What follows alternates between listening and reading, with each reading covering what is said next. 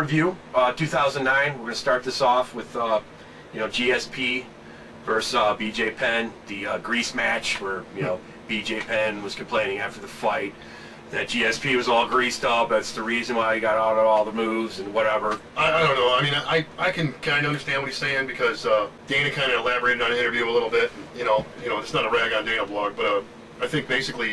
Can we do one of those? Can we do one of those? Rag on Dana blog. Yeah. But I think it was more of a thing where the trainer was doing it. The coach or whatever trainer was doing that on GSP. Because that's basically what Dana said. There's an interview. We're going to probably any second now. If it was anything else, with alcohol or drugs or him doing stupid shit, I'd be the first one to come down on him. Yeah. You know what I mean? I like George St. Pierre. I don't think George St. Pierre cheated. But I'm going to fucking tell it like it is. The guy rubbed fucking Vaseline on him. Mm-hmm. End of story. But if that's the case, then why didn't BJ Penn get further with his case?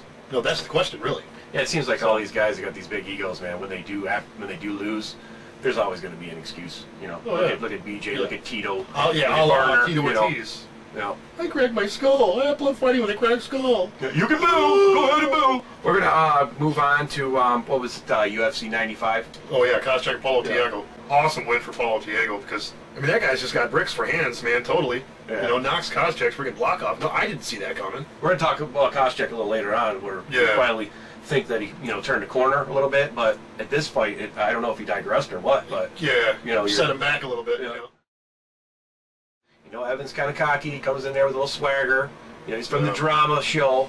Basically when Machida came in here, he knocked his ass back to the drama show, back to the reality show, in my opinion, because it was total domination. He timed him well, and at the end he ended it. He talked a lot of crap. He did get really cocky, and he got put in his place. Yeah. So. For sure, and that was an awesome knockout, man. Awesome knockout. UFC 99. It's gonna be Crow Cop versus Mustafa Al Turk. Yep. The ever famous eye poke. that picture was like around the world. Yeah, you might be able to touch on that a little bit more. Yeah, that wasn't really all that great of a showing on Crow Cop's part, man. Really. I mean, he was fighting well, but he was fighting with a guy that Mustafa Al Turk. Who the hell is that? It's like Crow Cop fighting Osama bin Laden. I mean, what's the difference? I mean, I don't know, but I don't know anything about Mustafa Al Turk before that fight, or before the fight before that. I mean, that was the fight that Crow Cop was coming off the loss to Gonzaga, I believe. Don't quote me on that, but I don't know, man. I just think Crow Cop's towards the end of the road here, man. Yeah, I think his best days they were in Pride. Yeah, they're definitely far behind him. Yeah. And Dana, once again, he might be signing a lot of these rehash, fighters. Vanderlei is definitely on the end of his career. His best days were in Pride. I don't want to be too disrespectful, but on that note, Coleman's on his way out. But you know what? Like you were saying, way back, with the senior league, and I mentioned this in a blog the other day. Dana ought to put on a senior league. You know what I mean? Yeah. And that's perfect for these guys, and he's doing it too. Sponsored by Werther's and Depends. A hover round commercial could be fit in there. You don't know, but. This is a big year for Strikeforce. Oh yeah. This is the year where they got Emelianenko, they got Fedor Emelianenko, they got Lashley, they got Hendo, Henderson. I know Kung Lee just lost, but still. Yeah. Scott Smith ain't no joke either. You know what I mean? Exactly. Scott Smith is in with him, and he ain't no joke. He's trying to get around that whole thing to where he's, a come from behind fighter. He's trying to get around all that. He's doing what he can to change that, but. You might have to fault Strikeforce for some of the picks, like maybe like a Herschel Walker coming up. Because I think Herschel Walker might actually get his ass kicked. Yeah. Yeah. But Herschel Walker made a good point because Dana White kind of dissed him a little bit, and Herschel Walker in an interview said, Dana's kind of frightened because he's not the only gig in town anymore. Yeah. You got Strikeforce out there, and they're signing some people, like we're saying. That's fucking awesome, man. Yeah, exactly. Because he kind of he might get his ass kicked. But he's sticking up for himself. He's sticking up for his company. Yeah. Totally. Really. And it's kind of like he's got the football player mentality. You stick with your team. You stick with your players. You stick with your team. Somebody's going to come talking some crap. You're going to back them up 110%. Yeah.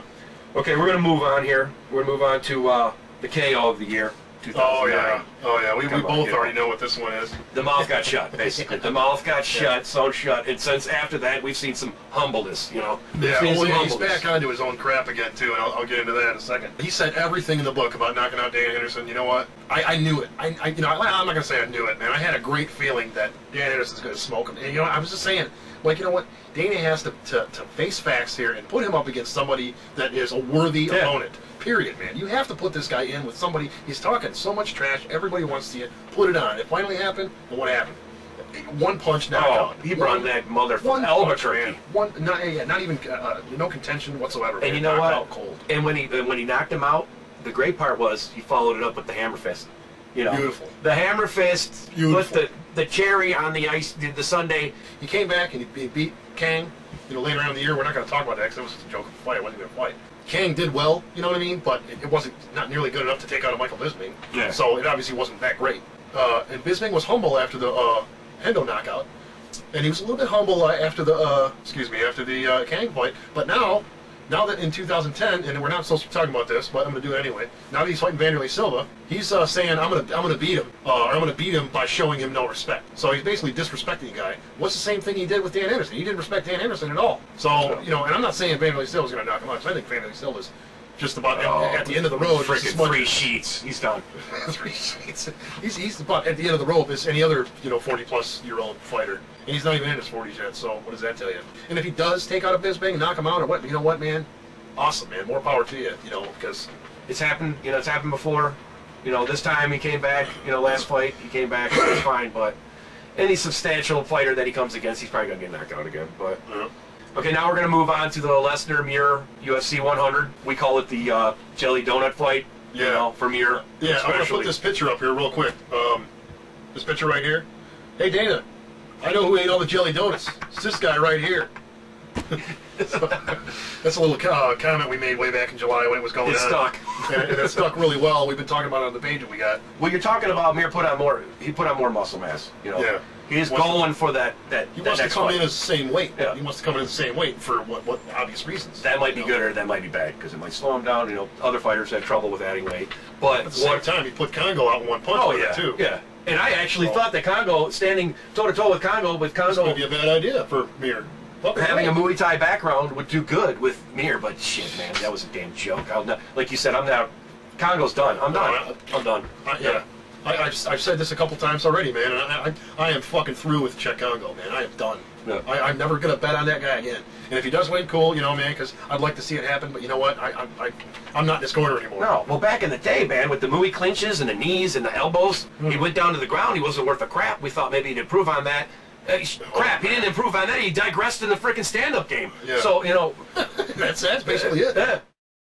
Okay, we're going to move on to UFC 101. And we're going to talk about Forrest Griffin, disrespecting the fans after he got his ass beat by Anderson Silva. After the fight was over and after he got his ass handed to him, he just disrespected the fans, not giving them any explanation what happened to him that night, and just ran out of the cage. Man, I totally thought that was going to be the kind of match where, okay, he's at least going to take it to him for a little bit before he gets caught. But I mean, what was it? Barely into the first round, he gets caught. And it just really goes to show that our talk way back when about the Ultimate Failures is true, man. I mean, really, everybody that's brought in on this TV show. Yeah, some of these drama stars. There's a select few that are really that good. Yeah, progress. I'm not saying that I'm not saying that Griffin is an absolute failure, but no, he embarrassed Tito. Okay, we're gonna move on here. Todd Duffy versus Haig. I obviously expected a little more of a toe-to-toe match, but it just came out. It was like boom, drop, and that's done. And then everybody, there was such a huge talk about Todd Duffy all over the net, man. Everybody's talking about this guy. This guy here is the new guy. He's the new knockout record, which is, I'll say it again, it's like the third time in blogs, and I'm saying it again. Dwayne Ludwig is the real shortest knockout. Todd Duffy has been all over the internet about what he's going to do at UFC, but in recent times, which there was a lot of speculation. A lot of people were talking about, well, Todd Duffy's got some time in school. He's got to finish. He's got to do the school thing and whatnot. It's like, dude, you've just had your first fight in the UFC in July.